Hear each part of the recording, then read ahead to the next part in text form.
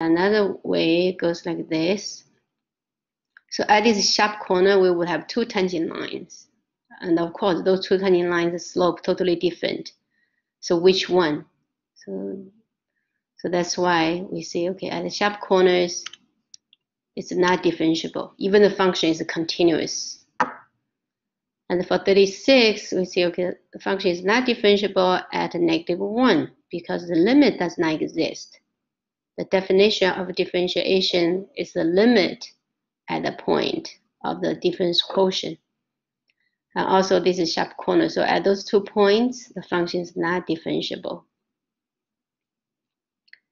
We talk about some basic differentiation rules. So this is the definition. This is the definition for derivatives. So derivative of a function at a certain point is the limit of basically the limit of the function at that point, right? So when we take derivatives of a constant, derivative of a number is 0 because it's just we have y2 minus y1 are the same. So this is a constant function. Constant function, the y value are the same. So slope is 0. That's why derivative of constant function is 0. Derivative of x is just 1. Derivative of x squared, 2x. Derivative of x cubed is 3x squared. This is by shortcut, we have a power rule.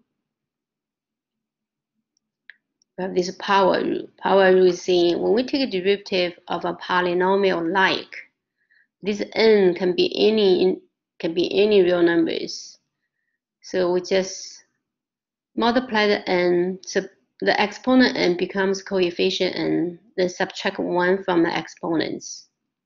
So the degree of it reduced to 1.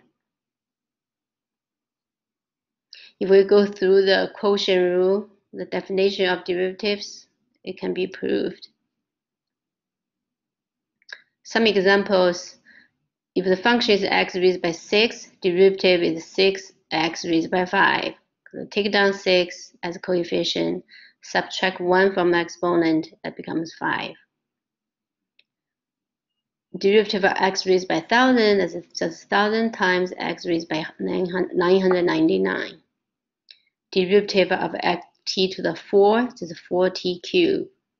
Derivative of r cubed, you see the notation is ddr. So in this, the variable is r. You see this dy dt. In this, the variable is t. So it's 3r squared, so on and so forth. So derivative of 1 over x is negative 1 over x squared. Try to memorize this. Try to do a couple of times to memorize this, because later on it's very useful. So derivative of 1 over x, so we take down negative 1 as coefficient, subtract 1 from exponent -1 becomes -2. That's why it's negative 1 over x squared. Also remember this, derivative of square root of x is 1 over 2 radical x. Right. That's from derivative of x raised by half. The square root of x is x raised by half. Take down half as a coefficient, subtract 1 from a half, that's negative half. So that's why we get 1 over derivative of square root of x is 1 over 2 square root of x. Okay. These two is good to remember. Try to remember them because it'll be very handy later on. So power rule, let's try those two examples. Derivative of 1 over x squared, right? We can write 1 over x squared as x raised by half, -2. So take down -2 as a coefficient, subtract 1 from -1, that's -2 over x cubed. You see the degree lower than 1. Derivative of x squared cubic root, it's just we can write it as x raised by 2 over 3. Take down 2 over 3, subtract 1 from 2 over 3, we get 2 over 3. Well, this better write as 2 over 3 cubic root of x. You know what? It's difficult for me to write it.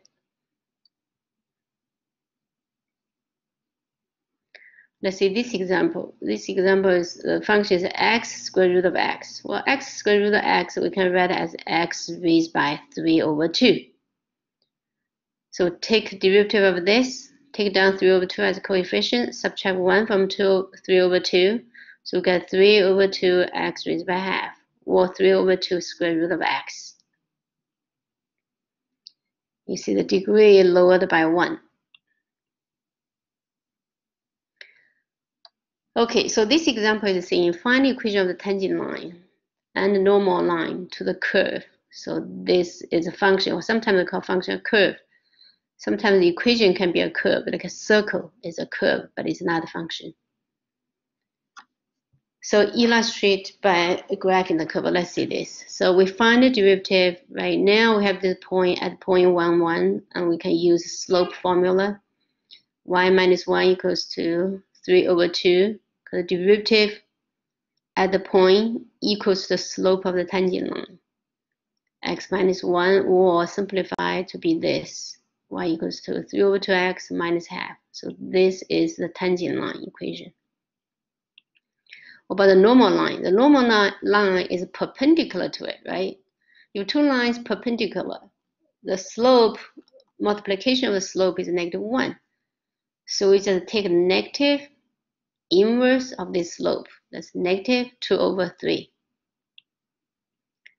So still the same point. So we just get a y minus 1 equals a -2 over 3 x minus 1. Simplified to be this. Okay, that's how we use the derivative at the point to be the slope of the tangent line.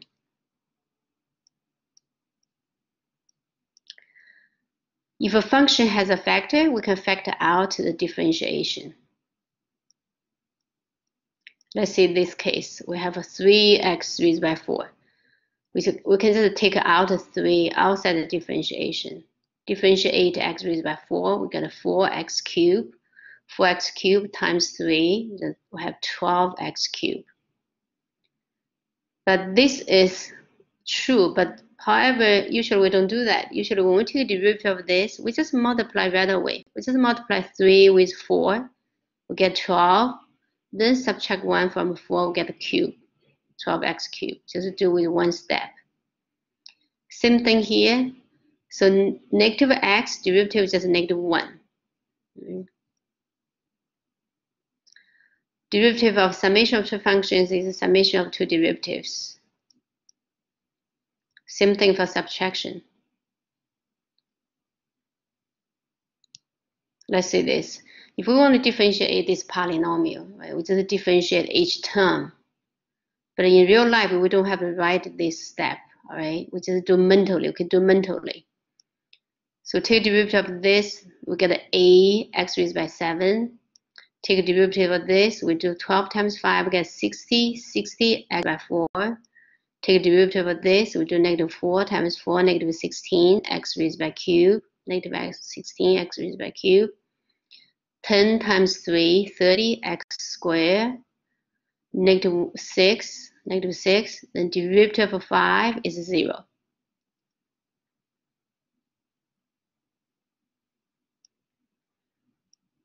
Okay, this example is saying find the points on the curve where the tangent line is horizontal. When tangent line is horizontal, the slope is 0, right?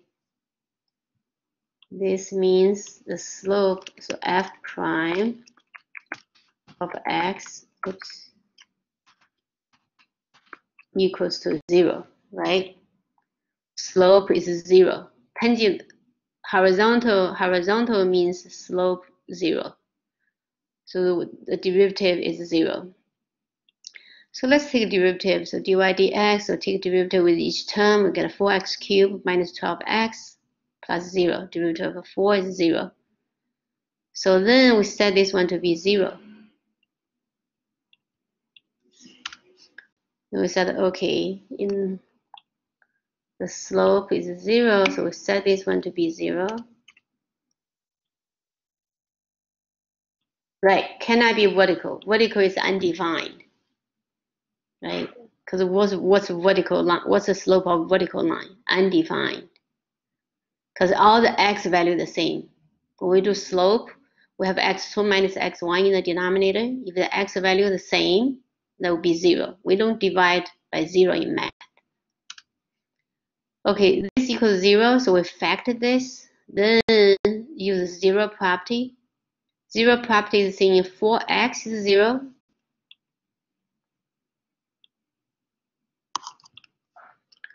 4x equals 0, and x squared minus 3 equals 0, or x squared equals to 3. The first one gives us x equals 0, this one. And the second one with square root, so we get x equals to plus minus square root of 3. Right. So 3 solutions. If we graph, this is a polynomial degree 4. And the coefficient of x raised by 4, that's leading term, is positive 1. So get this W shape. W shape. W shape. So polynomial degree 4 wiggles 3 times. 1, 2, 3. And because it's upward, it's W, so it has a 2 lower. We call this local minimum and local maximum. Right? So at these 3 points, we see f prime equals 0. So that means here, so we have f prime of 0 equals to 0. And f prime of square root of 3 is 0. And also f prime of negative square root of 3 is 0. Okay. Horizontal line, the tangent line is horizontal here, so f prime of 0 is 0. Horizontal line, slope is 0. F negative square root of 3 is 0. F prime of square root of 3 is 0. All right, because the derivative at this point for this function equals the slope of this tangent line.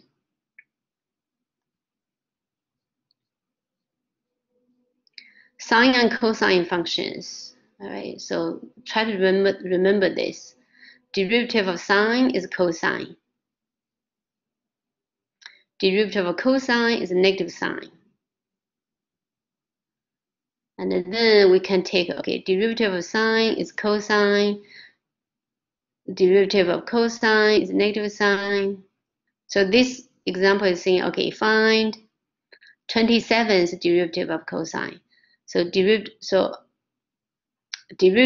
f of x equals cosine. F prime of x equals to cosine is negative sine x.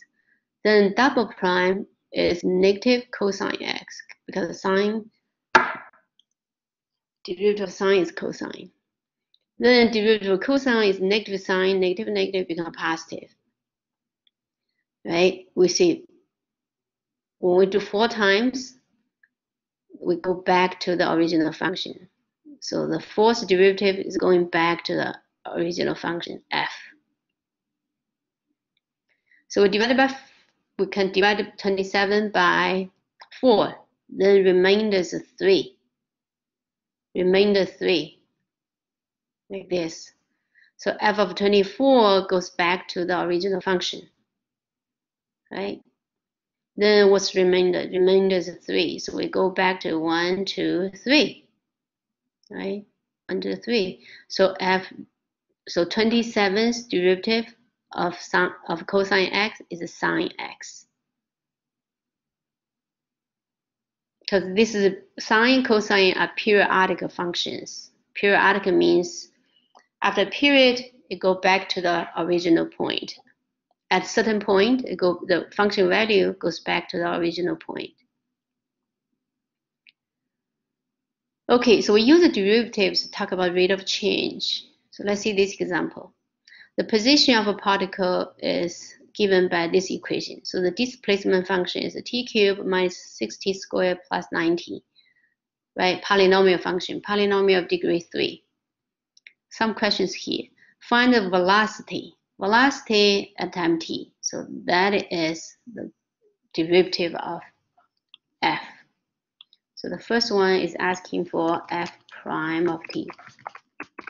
Velocity, because velocity measures the rate of change. So that is the derivative. The second one, what is the velocity after 2 seconds, after 4 seconds? So this question is asking for f prime of 2 and f prime of 4. So once we find the derivative function, we can evaluate at 2 and at 4. When is a particle at rest? So that means 0. F, because this is displacement, the position. So that means when does f of x equals to 0? D, when is a particle moving forward? That is in the positive direction. That means the derivative, the rate of change is positive. F prime of x is greater than 0. Draw a diagram to present the motion of the particles. That's to draw the graph of f prime. Oh, here's t. So let's change all the x to be t. So x here, the variable is t. So E is to draw the graph of f prime of x, f prime of t. So the graph of f prime of t.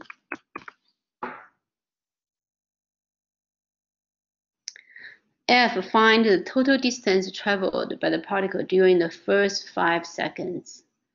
Well, that's easy. That part we don't need derivatives, right? It's just f of 5, f of 5.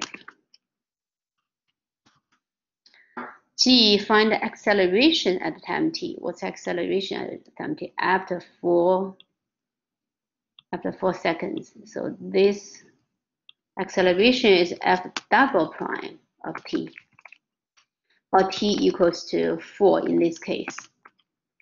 So first we need to find f double prime, then we evaluate at 4. Then graph the position, velocity, and acceleration function for 0 to 5, for t equals to 0 to 5. Okay.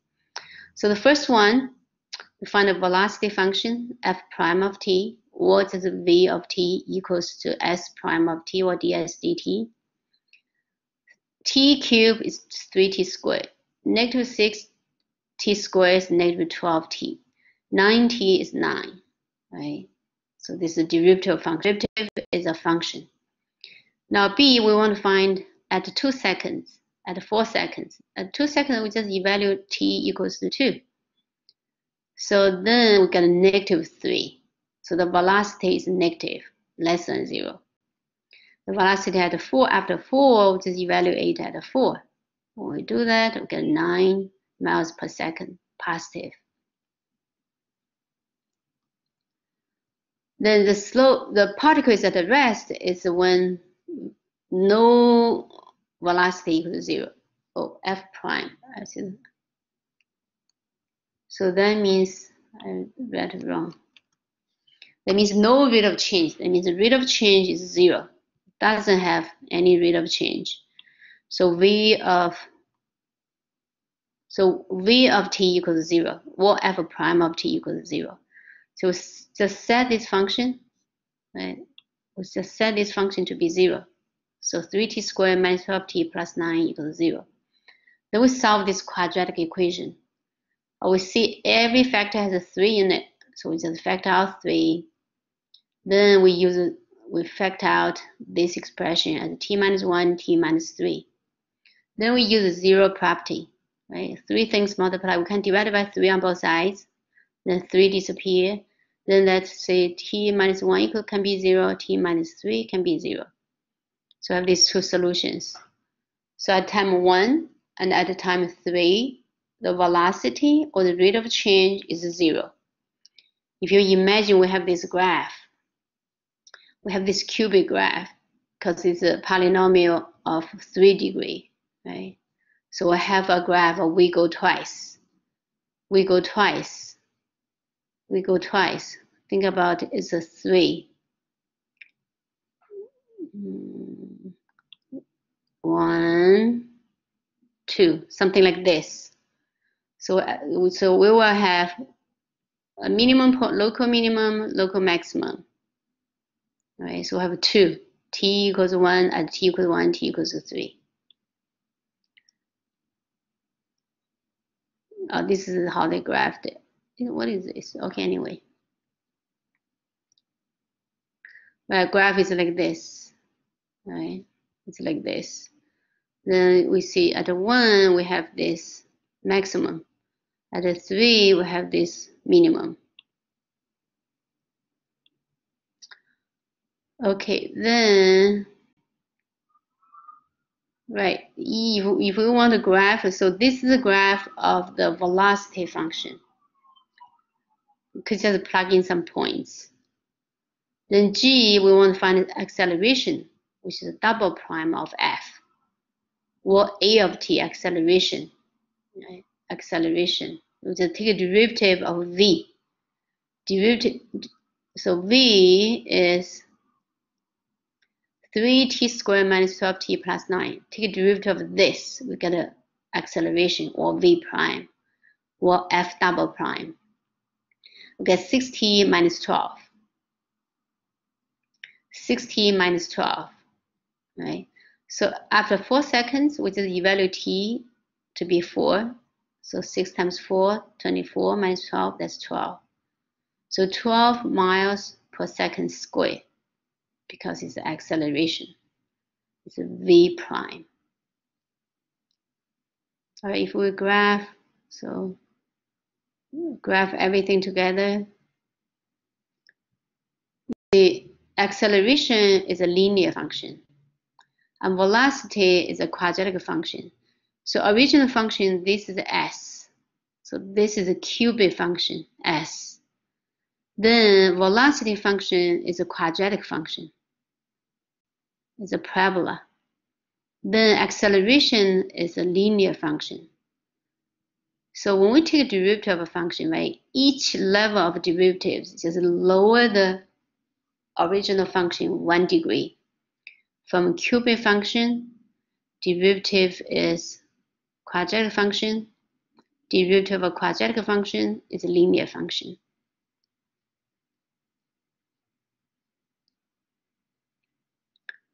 So this is the example of applications also, is the cost function.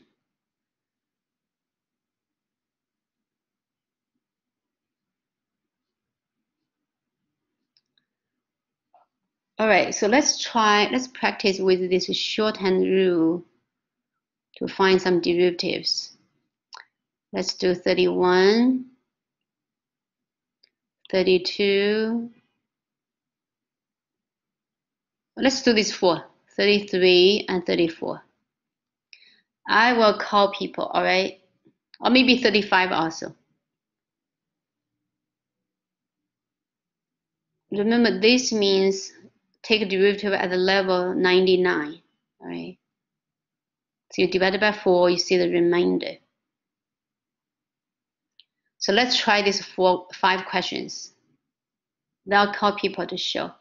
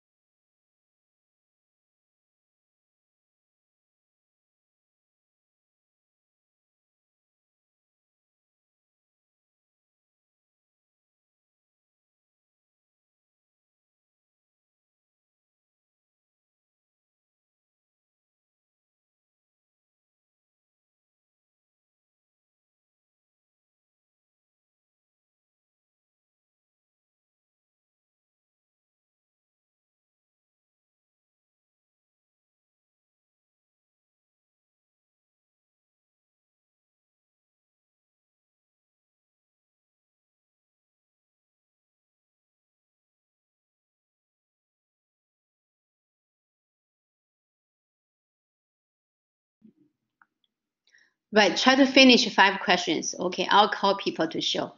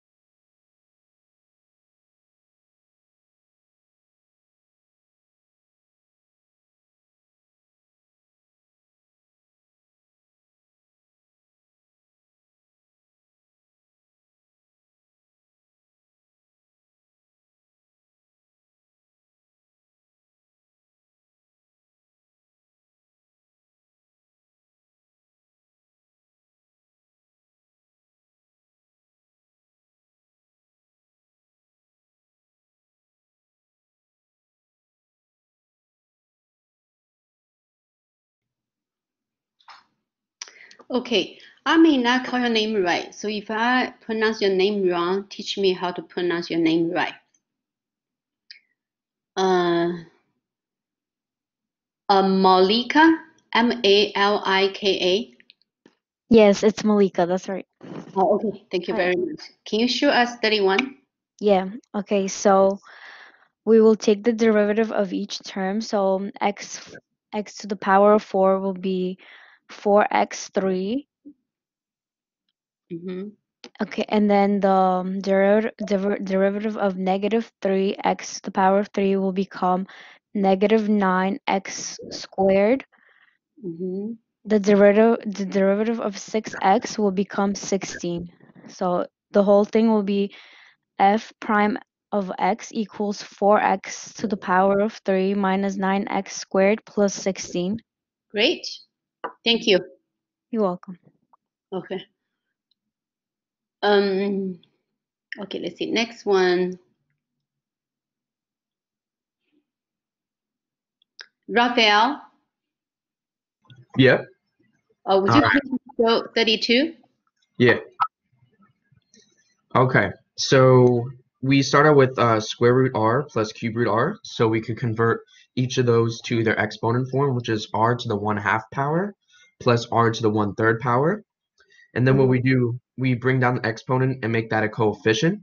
So we do 1/2 r to the power of negative 1/2 because 1/2 minus 2 over 2, right? That's 1 is negative 1/2. And then we also do the same thing for the next. So that'll be 1/3 r to the power of negative 2 over 3. Hold on 1 second. The first Yeah. one, right? So we bring down the half. Then what else? So we have half of r raised by, R to the negative 1/2 power. oh, okay. R to the, right, square root of r on the bottom now in the Yeah. denominator. Okay, great. Keep going. So, and we also do the same thing for the next term. So that would just be 1 over 3 times r to the negative 2 over 3. Okay. This is difficult to write it. Let me see if I can write it. Yeah. Okay. So let me write this way. Cubic root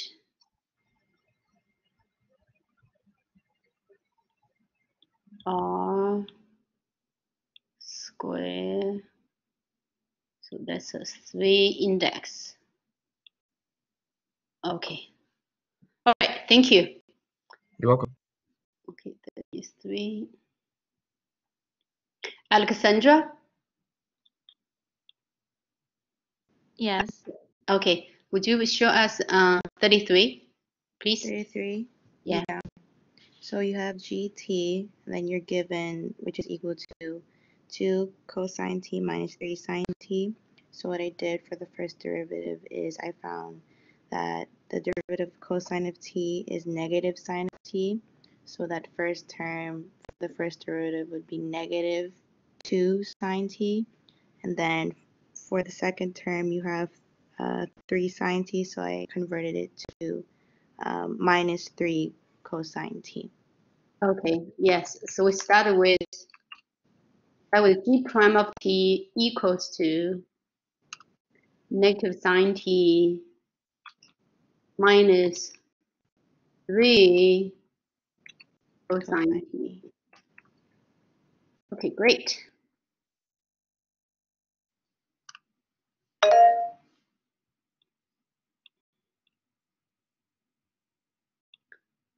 Okay, someone see this?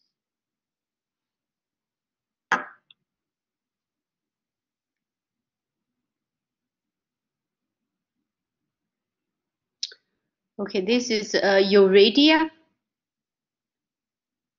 Yuridia.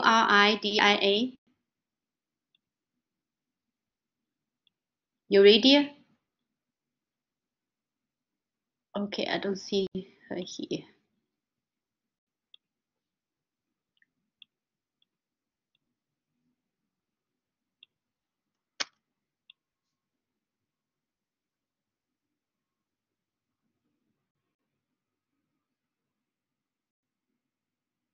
Katie.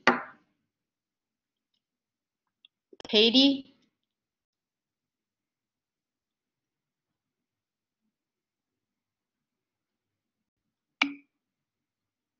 Oh, okay. Katie, can you show 34?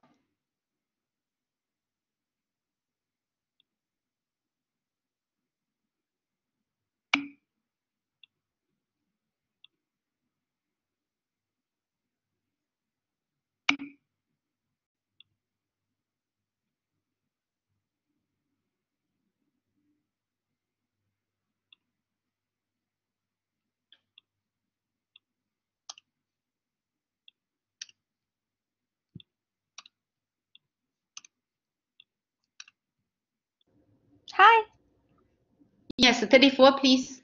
Yes. Okay, I was a little confused on it, but I just did every variable. So I did 1/2 and then the square root of t on the bottom, Okay. and then plus 5 cosine t. That's it, right? Oh, okay. Yeah, you would call that h prime of t, right? Uh-huh. Right. That's it. Okay, thank you. And Thank you.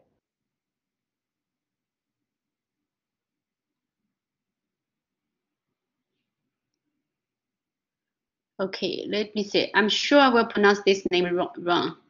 It's Javo. Okay, Javokhir.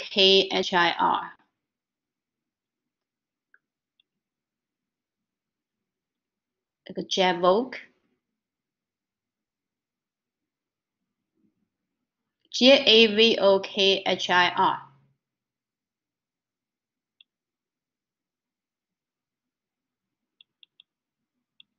I see you're on the list.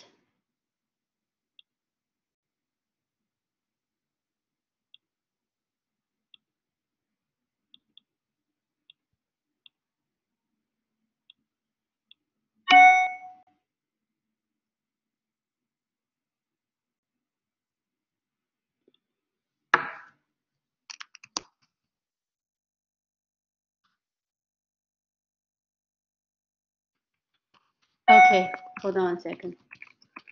I'm texting him. Javokhir.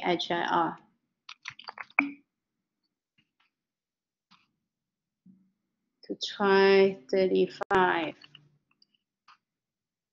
Okay, let's see.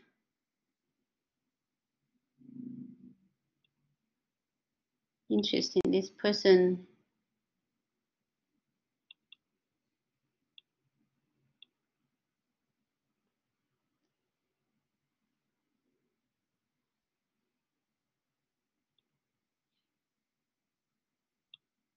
Okay, interesting. I guess he cannot hear me.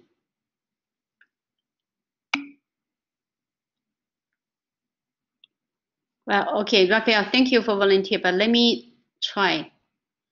Let me see if I can find someone else. Because some people I need to get to know everybody. So I'm trying here.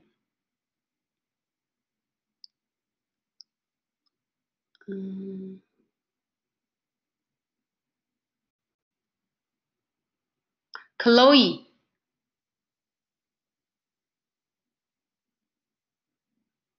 It's this Chloe, Chloe. Chloe. No, he's not here. He or she's not here.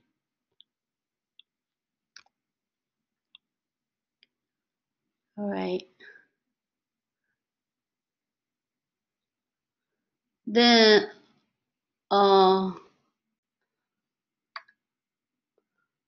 this is Mokira, Mokhira.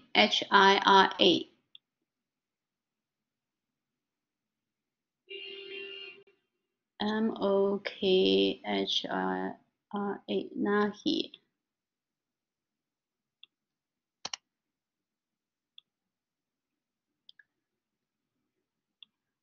Okay. Hillary.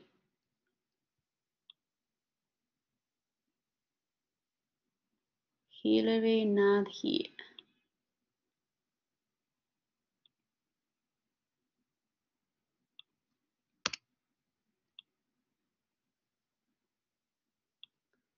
Okay, Anna.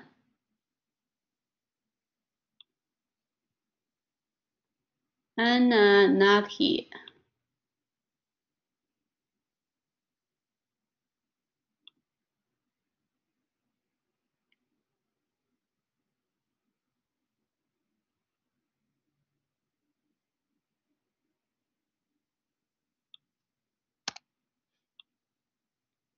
Victor. Hi, yes, I asked on the chat because I Wasn't sure how to do 35. Is the answer cosine of x? 35 is find the derivative of sine x, right? Your answer is cosine x? Let's see. So we do 99 divided by 4, right? 99 divided by 4, what's the remainder?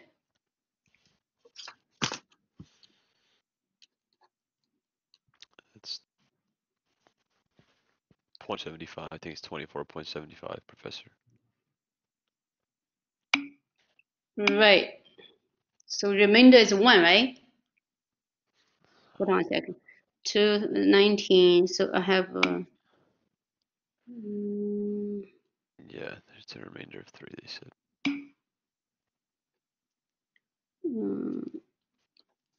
remainder is 3. So remainder 3, let's go to the periodic. So derivative of sine is cosine. So we put the cosine, right? Then cosine is negative sine, and then is a negative cosine. Then after negative cosine, we go back to sine. So remainder 3. So what is it? What was your answer? I'm sorry? Would that be negative cosine x then? Right. So that's your answer, right? Yeah, that's George. That's probably what it is then, right? Right. That's right. Because this makes because we start from sine. Sine, cosine, negative cosine, then come back to sine. All right. Let me see anybody's question I have here. Yeah. Oh, not 96 by 4. We divide 99 by 4 because that's raised by 99, not 96.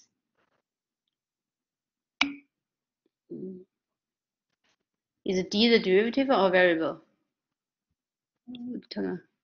Oh, D is derivative. Remember we were talking about those signs, right? You know, we talk about all those different signs. We talk about dy, dx, right? We equal y and the f, right? We could talk about df, dx, notation-wise. In this case, this means the d derivative. Yeah, I see it's confusing. Okay, think about f of x, in this case, equals to sine x. The question is asking for f raised by 99. The 99th level of derivative. That's what it means. So this d means derivative of sine x. Take a derivative of 99 times. The notation is a little bit confusing. All right, thank you guys. Is there a way to rewrite? Right, like I wrote here, right? If you think f of x equals sine x there, you just write f raised by 99 of x. Okay, great. Anybody else has any other questions? Okay, so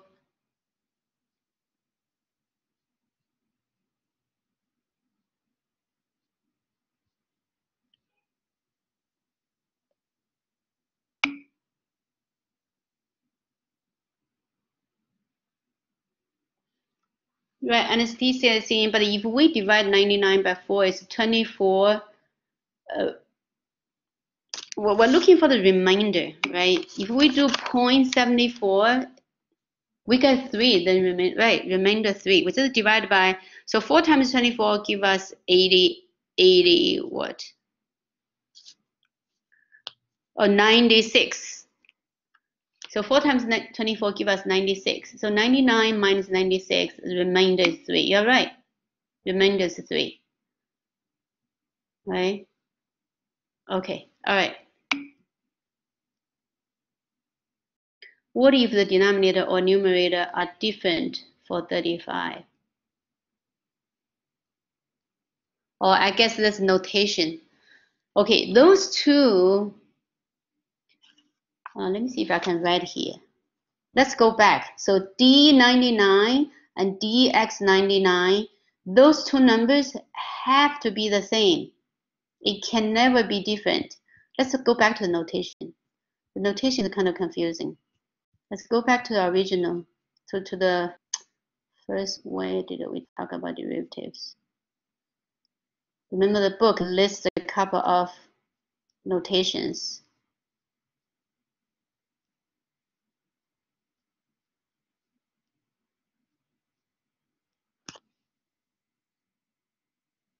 Right here. The easiest way is to put a prime, right? This is the first level derivative. Think about the f raised by 1.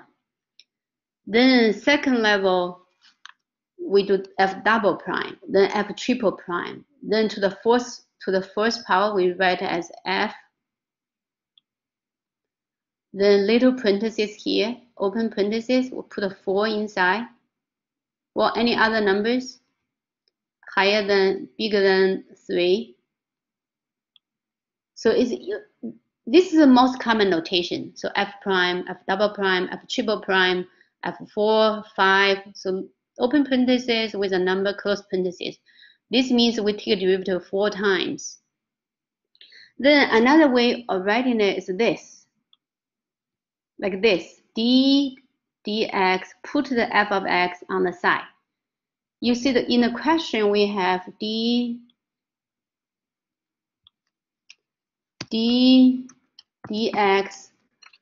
sine x, right? So this sine x is f of x. So this notation is this one. The notation is this one: dx f of x on the side, sine x on this side. So this is the first level. So when we take this one again, if we want to take a derivative of this, so what do? We put this way. So there's another way of thinking about it is like this. So this is a function, right? Because the derivative is a function. I'm taking derivative with the sine x. That's following this notation. Then this is my first level of derivative. I want to take a derivative of this function. So I do dx again. Right? I can keep doing this.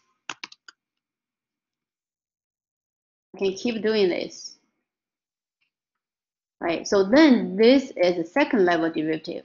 I can keep doing, I do dx again. So let's count how many d's we have. I have 1d, 2d. To simplify this notation, I can write a d squared, then divided by how many dx? I have 1 dx, 2 dx, dx times dx squared, dx squared. Then sine x. Right? Can you imagine we do 99 times? Right? We would have d raised by 99, dx raised by 99. Just a notation. And those top number and the bottom number have to be the same. Okay. Any other questions? Great questions.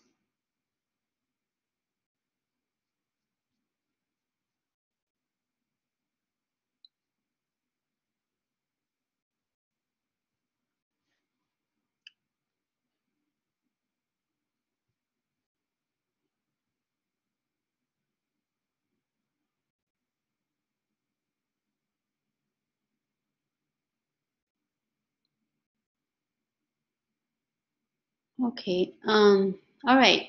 So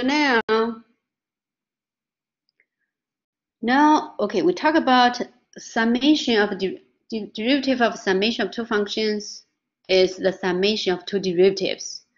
But that rule does not work for product and quotient.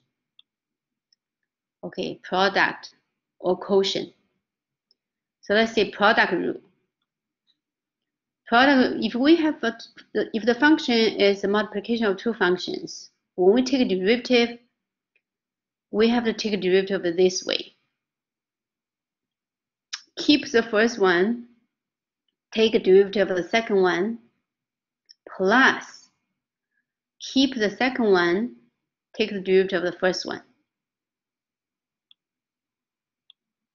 Or in another notation like this. So when we take derivative of fg, so I'm going to ignore the x, all right? So I'm putting as this. I put the x outside. Okay, so f times g, the derivative of f times g equals to f prime times g plus f times g prime. So we have to take a derivative alternatively, right? So if a function is a product of two functions, we take a derivative of the first one multiplied by the second, plus we keep the first one, take a derivative of the second one. Okay, so we call this product rule. We call this product rule. Let's see an example. Let's see here. So our function y equals x squared sine x. So in this case, we can treat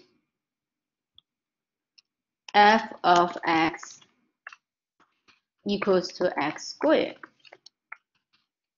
and g of x equals to sine x, right? So let's think before we do this. Let's think, how are we going to take the derivative of this? According to the rules we know, we only know power rule, right? We know power rule, and we know the derivative of sine x individually, but putting them together, product like this, we cannot deal only by power rule or by derivative of sine or cosine, right? So this is a product of two functions. So we have to see this as a product of two functions. We're treating x squared as f. We're treating sine x as g. So we see the function y is a product of f times g. So now when we take a derivative alternatively. So we say y prime or dy dx. You can use either one, or y prime equals to f prime g plus fg prime. Okay, so in the beginning, train your brain to go through this process. Once you get used to it, you can ignore this process. You can use the product rule right away. Okay, let's do that. So dy dx, we keep the first one because it's a summation, right? Summation is a commutative. Doesn't matter which one you do first. So keep the first one, take a derivative of the second one. That's cosine x. So we have x squared cosine x. Then keep the second one, take the derivative of the first one. Derivative of x squared is 2x. 2x times sine x, 2x sine x. And that's it. Okay, so this is called a product rule. Product rule requires us to be able to see a function is a product of two functions. And each one, we may apply power rule, we may apply the rules for sine or cosine. Well, let's see example 2. F of t is defined as square root of t times a plus bt.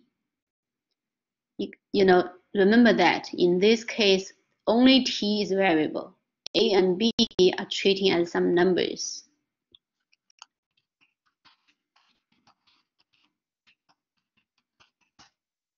All right, a and b are some numbers.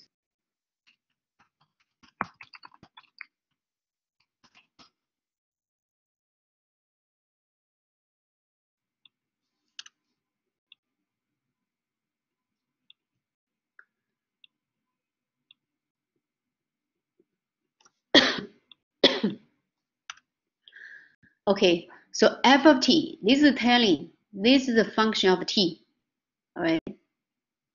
Because f of t, so f is function in terms of t. So a and b here, we have to treat them as numbers. Okay, let's take a derivative. We can do two ways, right?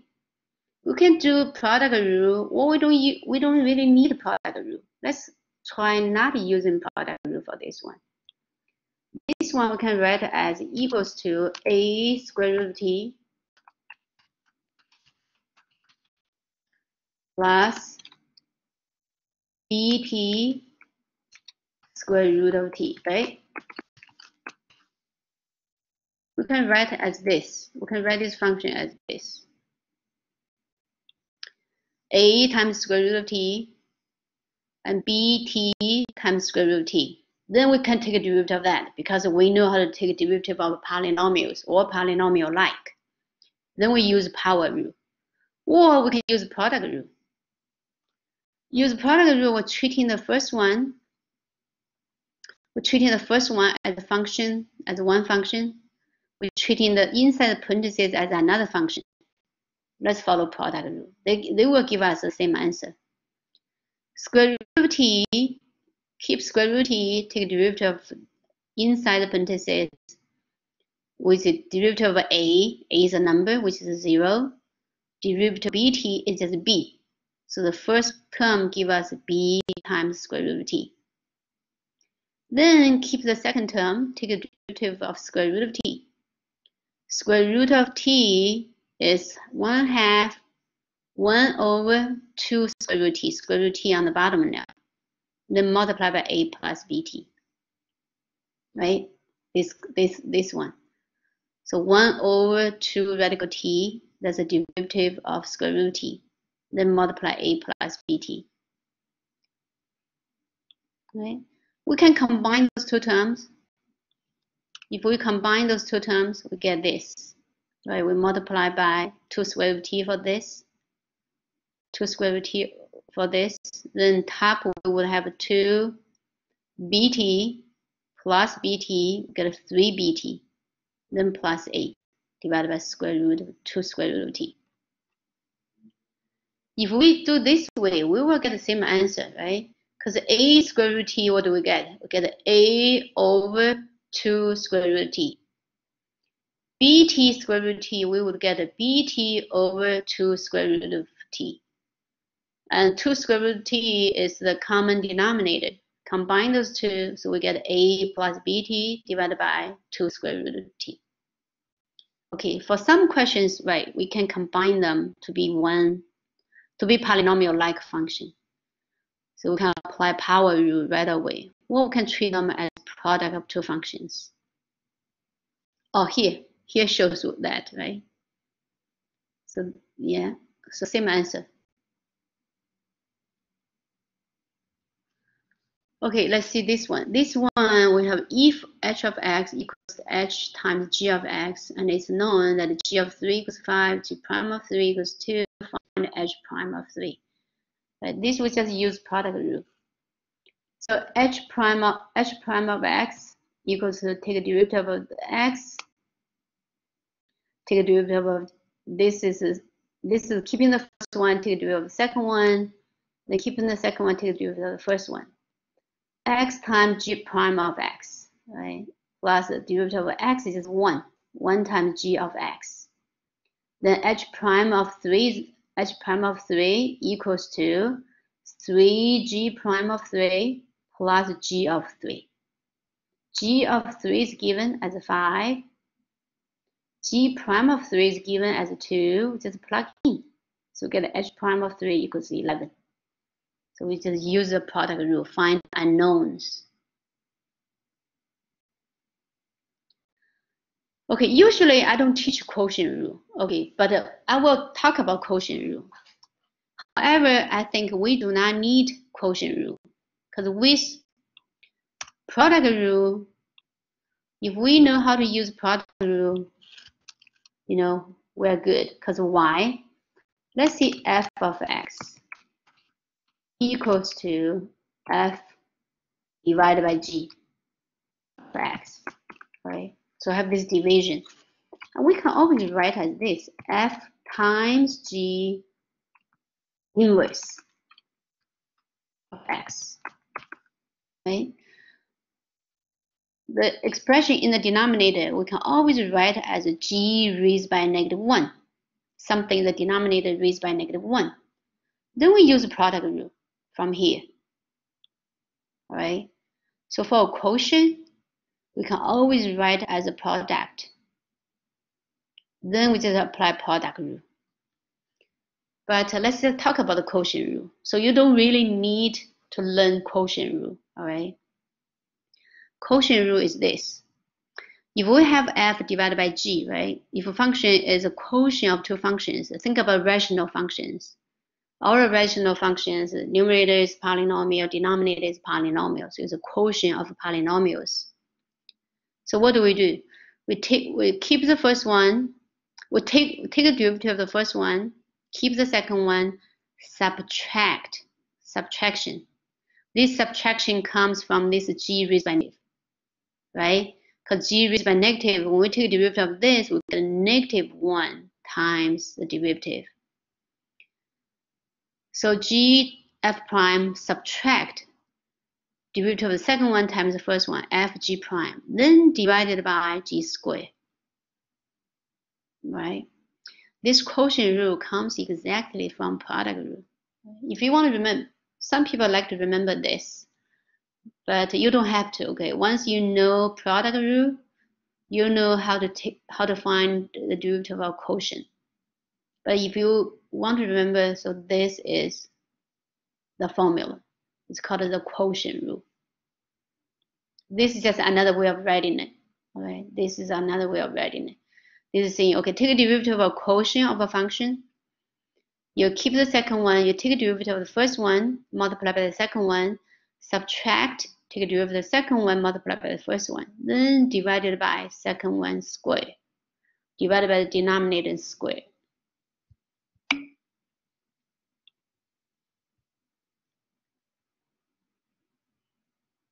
No, the product rule is a summation. Okay, I have someone asking a question here. So essentially the product rule over the denominator square. No, because the product rule is adding. This is a summation. It's a summation, right? You see, this negative sign is from here, from this negative raised by g raised by negative. Okay. Okay, let's see this example. So we have y equals to x, a rational function, right? Numerator is a polynomial function degree 2. Denominator is a polynomial degree 3. We can use quotient rule, or we can use product rule. Well, let's try to use quotient rule. Quotient rule is saying take derivative of the top, then multiply by the bottom. Derivative of the top, multiply by the bottom. Derivative of the top is a 2x plus 1, multiply by the bottom. Subtract.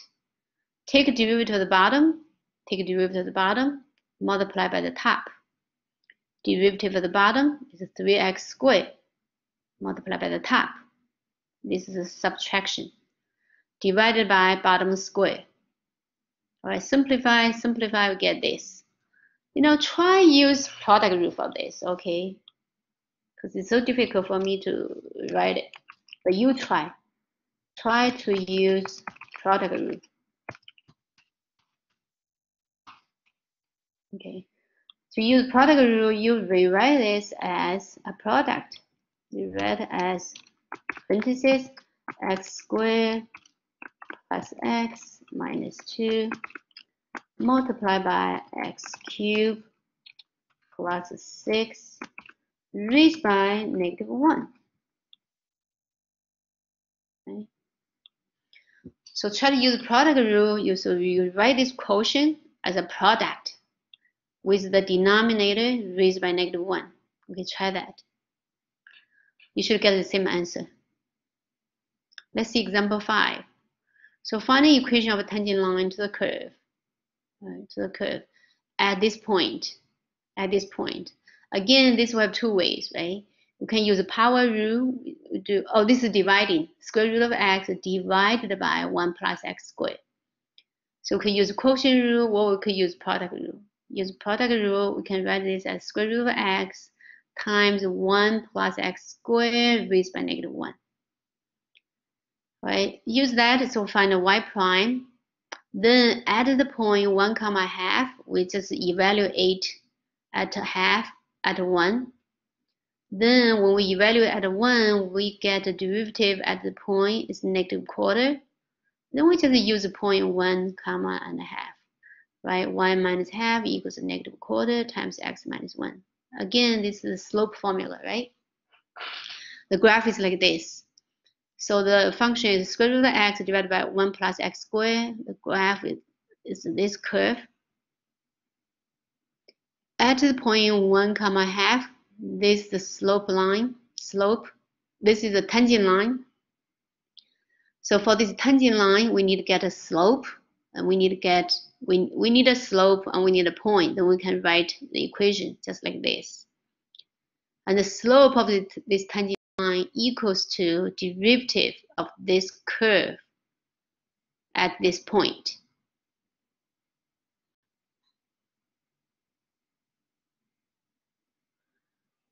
Okay, derivative of tangent. Derivative of tangent equals to secant squared, all right? Try to remember this. But this is to show why that's true. Tangent we can write as sine and cosine, right? Then we can use the quotient rule or product rule. Quotient rule is saying take a derivative of sine, right? That's cosine times the bottom times cosine, you get cosine squared. Then take a derivative of the bottom. Cosine is a negative sign. Negative sign times sine, which is a negative sign. But quotient rule is subtraction. So minus negative, we get a plus. Plus sine squared. Then divided by the bottom square, which is cos squared. Cosine squared plus sine squared, that's 1.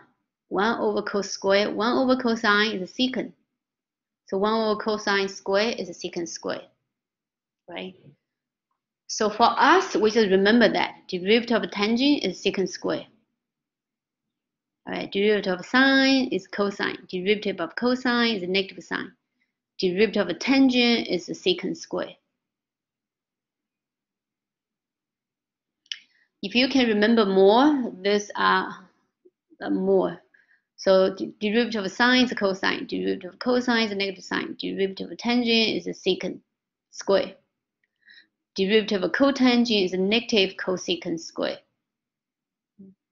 Derivative of secant is a secant tangent. Derivative of cosecant is negative secant cotangent. Right? You may try to prove this, those two, or maybe those three, right? If you like. Because we know cosecant equals 1 over sine, right? You go from there to try to convince yourself this. Derivative of secant is 1 over cosine, right? So just use those two. Use this, we can prove those 4. Okay, let's see example 6. So f of x equals secant divided by 1 plus tangent. Let's try to use quotient rule. Quotient rule is saying take a derivative of the top, multiply by the bottom. Derivative of the top, multiply by the bottom. Subtract derivative of the bottom times the top. Then divided by bottom square. So derivative of secant equals secant tangent. Derivative of 1 plus tangent, derivative of 1 is 0. Derivative of tangent is secant square. So we simplify, we get secant times tangent minus 1 divided by 1 plus tangent square. Right?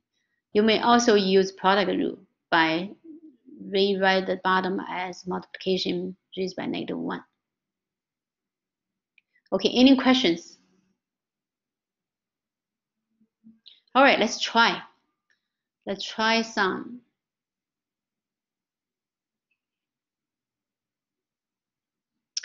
Let's try number 4.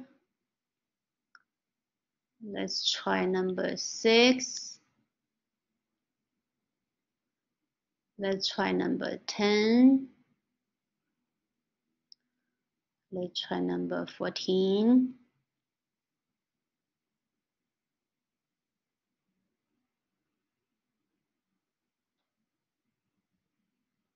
Okay, let's try number 20. Let's try 1, 2, 3, 4, 5.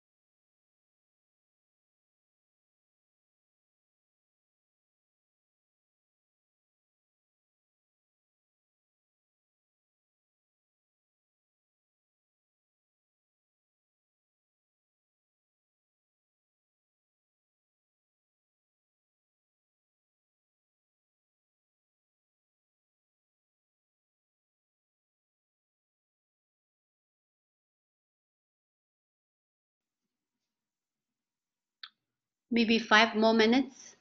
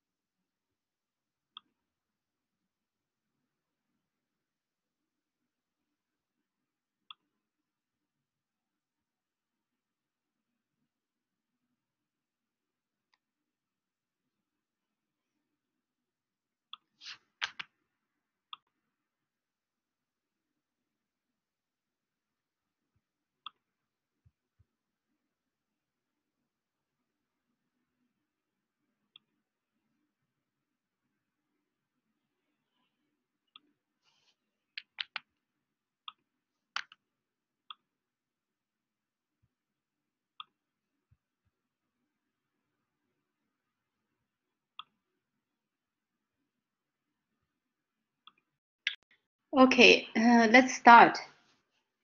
Karen.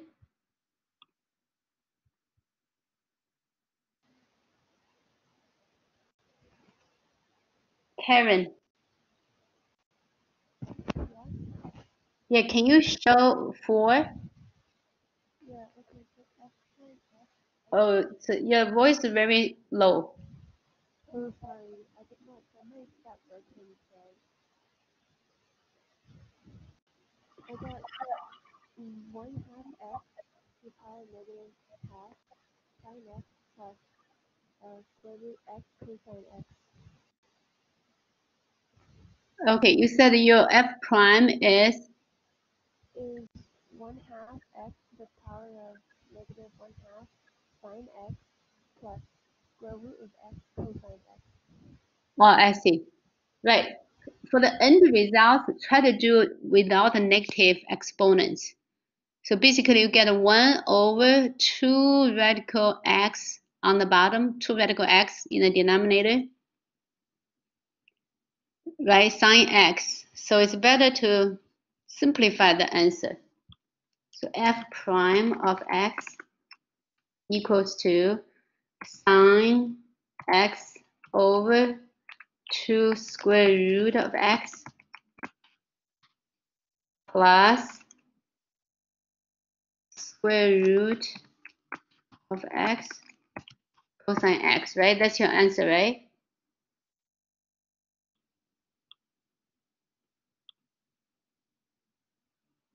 So try to simplify, okay? Because you have a square root of x, the derivative is 1 over 2 radical x. But when you multiply by sine x goes to the numerator. So sine x divided by 2 square root of x plus derivative of sine x multiplied by square root of x. That's square root of x cosine x. Okay, try to simplify after you take the derivative. All right, let's see. Zuli, Z-U-L-E-Y. Yes, Okay, can you show the next one? so number 10. Yeah. Okay. So for this one, we could just use the product rule. So first we have to identify what f of x is and what g of x is. So I put f of x equal to sine theta, and then g of x would equal cos x. And so what you would do is you would just multiply sine x times cos x by the derivative of cos x times sine x. So you would get cos x times cos x plus sine x times negative sine x if you take the derivative of everything. And then you get cos squared x minus sine squared x, which if you know about the properties, I think that's what it's called, I don't know, it's going to equal to cos 2x overall. Okay. So you separate, you cosine theta equals to f. Okay, f of x equals sine, g of x equals cosine. Yeah. And then take derivative of f, you get cosine. So what do you get? You get cos squared, right? No, it's just cos 2 of x. Oh, the derivative of everything is just cos 2 of x. Oh, I see. After you combine, right? Yeah, after you do all the math, it's gonna end up to cos 2x. Right. Great. So that's cosine 2x. Good job. Okay. Thank you. Let's see next one. Great.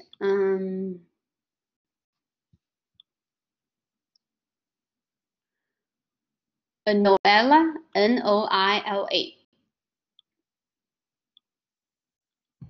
Morning, Professor. For the question that Zuli just did, wouldn't it be x instead of theta? Yeah, data, but for me it's difficult to use data. So I use X. Oh, yeah. Okay, I understand. You want me to do number 6? Yeah, please. Okay, so for this question, I used the product rule, and using the product rule, I found the derivative of the first expression, and multiplied it by the original second expression, and added the first impression times the derivative of the second expression, which resulted in 3 plus 1 over v squared minus 2 over v to the fourth power plus 8 over v to the fourth power minus 2. And combining like terms, I got a result of 1 plus v squared plus 6 over v to the fourth. Okay. Let's see. So Do I you want will to have type? Yeah. minus 2 times whatever this is, and the second term, then plus the first term times the derivative of second term, which is negative 4 v raised by negative 5 minus 2 v raised by negative 3. Then simplify from there, right? Okay, that's too much to write. I'm not going to write it. So Yeah, I just wrote in my response so that others could check as well. Okay. All right. Let me see. Anyone has? Oh, it's 1 plus 1 over v squared plus 6 over v raised by 4. I see. Okay. All right. Thank you. All right. Let's see. Next one. Next one. Victoria. Do you want me to do number 14? Which number we're up to? Yeah, 14, right, please. For number 14, instead of using the product rule, I used the quotient rule instead. Yeah. Okay, so for y prime, I did x plus 1 prime times x cubed plus x minus 2 minus x plus 1 times x cubed plus x minus 2 prime. All of that over x cubed plus x minus 2 squared. Then I simplified the top to, I multiply all of them out to become x cubed plus x minus 2 minus 3x cubed minus x minus 3x squared minus 1. That over x cubed plus x minus 2 squared. Then when you simplify it, it should get negative 2x cubed minus 3x squared minus 3 over x cubed minus x minus 2 squared. Okay, that's a lot. Okay, all right. Thank you. Use quotient rule. All right. So great. Thank you. Next one.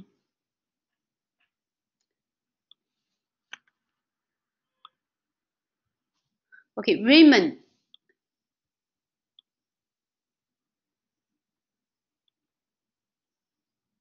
Raymond. Yeah, Raymond is here. Didn't do it. Why you didn't do it? Next one is 20, right? You either follow quotient rule or follow product rule, right?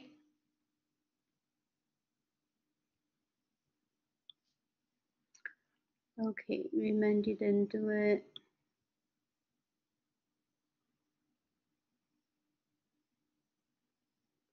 Okay, Van, V-A-N.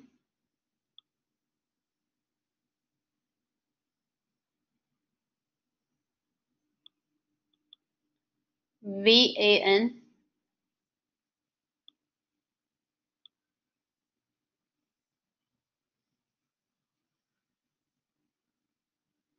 I cannot hear you. Are you talking?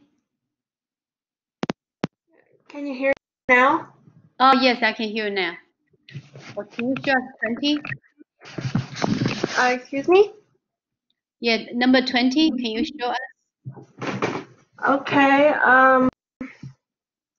so I did the derivative of cosine x over 1 minus sine x plus cosine x over the derivative of 1 minus sine x. And that simplifies to negative sine x over 1 minus sine x plus cosine x over 1 plus cosine x. And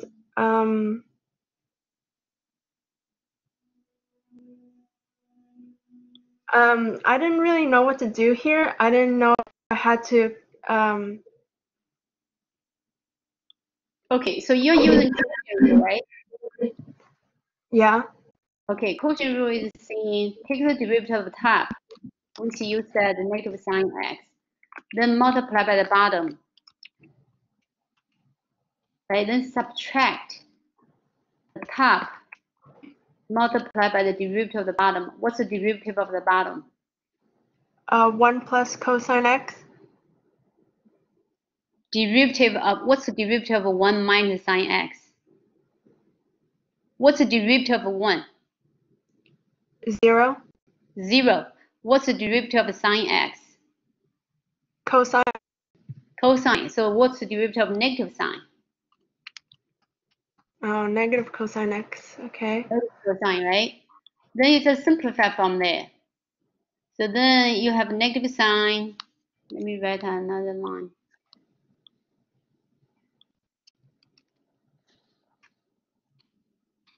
So negative sine x times 1, that's just negative sine. Then plus sine square. Then plus cosine square. Then divide by bottom square, right? Mm-hmm. Sine square plus cosine square equals to 1.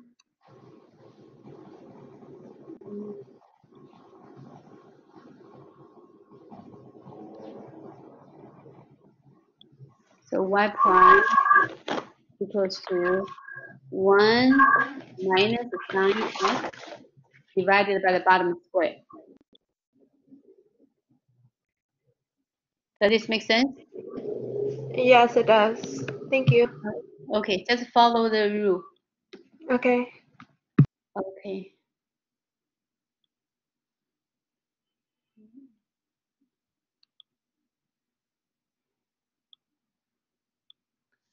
Okay, anybody has any questions?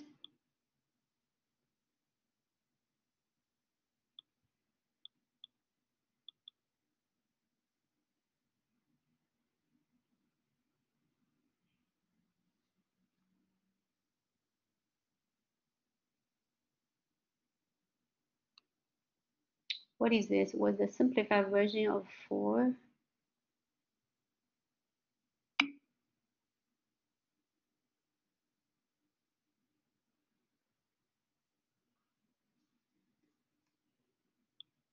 Okay.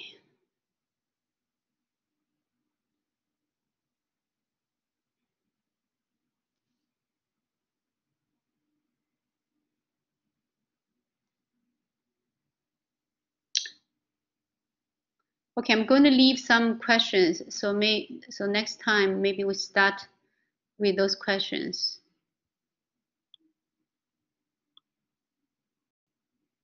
So far we learned power rule and the derivative rules for trigonometry functions. So product rule and quotient rule. So practice those. Let's see, 36, right? 36, you see product rule. You will find a pattern of that because you don't want to take it 35 times. You want to find a pattern of this. Maybe try this, 39, to prove derivative of cotangent is negative cosecant square.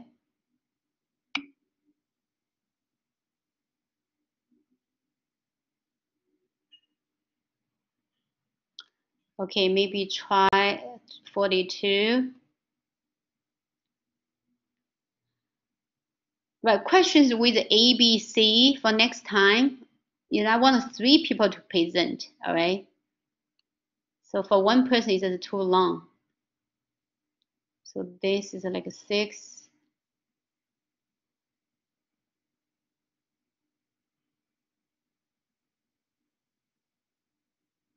All right, let's try 48.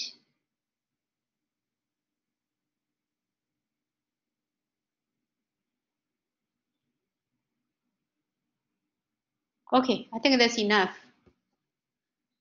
All right, any questions?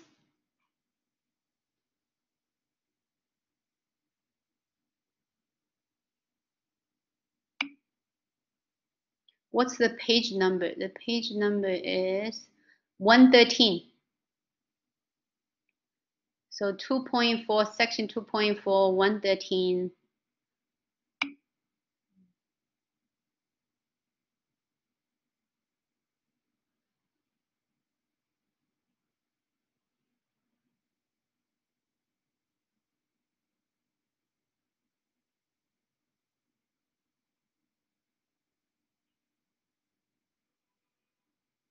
Okay, I think not, don't want to leave you too much. But it's a weekend. Should I leave you more questions? Okay, also maybe try 49 also. All right, 49 is interesting.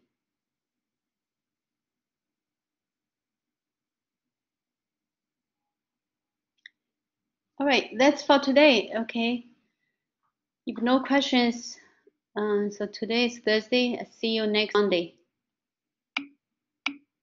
Thank you. Oh, Tuesday follow Monday schedule. You're right. Let me see. That's a good point.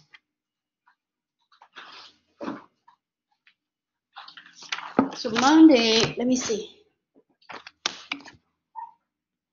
Right. So next Monday is 28th. Oh, time passed by so fast. So 28th, according to Hunter's schedule, no class. So we'll meet on 29th. So 29th follow Monday's schedule. So try to have a calendar of Hunter with you. So we just follow the calendar. Thank you. So 29 at this time. You're right. Tuesday, next Tuesday. Kind of confusing.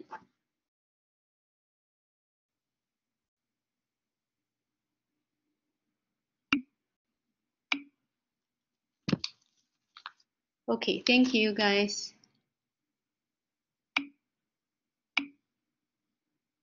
Okay, have a good weekend.